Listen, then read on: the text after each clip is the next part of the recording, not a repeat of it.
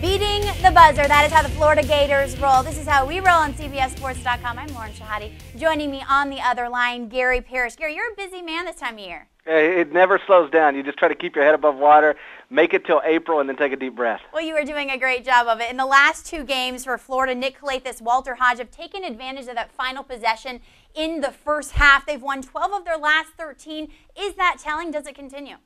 No, it is telling in that they're very good. They're not going to lose many bad games, and they're racking up wins. Sitting here at 18-3, the problem becomes when you look at their body of work. What have they really done? Their best win might be against Washington. They in this stretch of games, they won at Vanderbilt, but Vanderbilt's not very good this year. They beat Georgia the other night, but Georgia just fired its coach. They got a win over Arkansas. That looked good when it happened, not so much anymore. So again, it's 18 wins. The record's insane.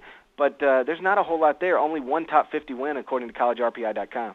And, Tennessee is no cakewalk. They lead the SEC 80.8 points per game. How much of a factor will Tyler Smith be in this game? He's got to be a big factor. I mean, he's been, I don't want to say struggling lately, but he's been a little bit of a disappointment. He's supposed to be a first-team All-American caliber player, and he hasn't done that yet. Last Saturday on CBS, he had a chance to win the game against Memphis and missed the shot.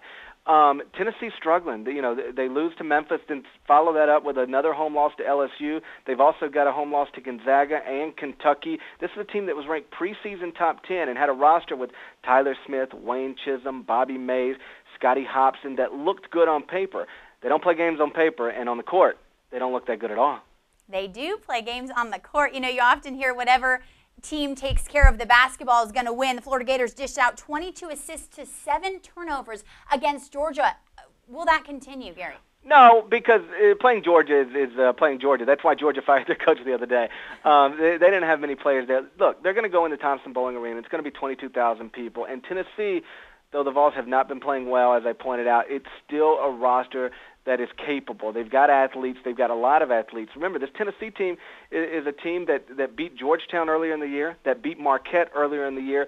They've just got to snap out of this funk, whatever it is they're in. This is going to be a tough game for Florida, but it's more important for Tennessee. Florida goes there and loses, fine. They walk out. They're still 5-2 in the league, 18-4 overall. No big deal. Tennessee loses. They're down to 3-3 in the league, 12-8, and suddenly now we're talking about them the same way we talk about Notre Dame as one of the most disappointing teams in America. Much higher stakes for Florida. They got to take care of the ball. Donovan sounding a little bit like Coach Urban Meyer, isn't he? All right.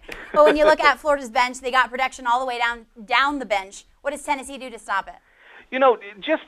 I know Bruce Pearl had gotten away from the pressing, defense, sort of the staple of his coaching style, because he said they were giving up too many easy baskets. But they don't score well enough lately to beat people straight up. I think they got to get back to playing what is Bruce Pearl basketball and Tennessee basketball, and hope that that's good enough. Keep in mind, he's got a winning record against Billy Donovan.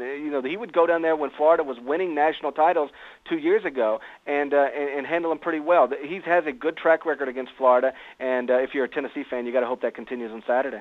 Absolutely. Gary Parrish, thank you for your time. We appreciate it as always. Thanks, Lauren. All right, and thank you for watching. I'm Lauren Shehadi. See you next time.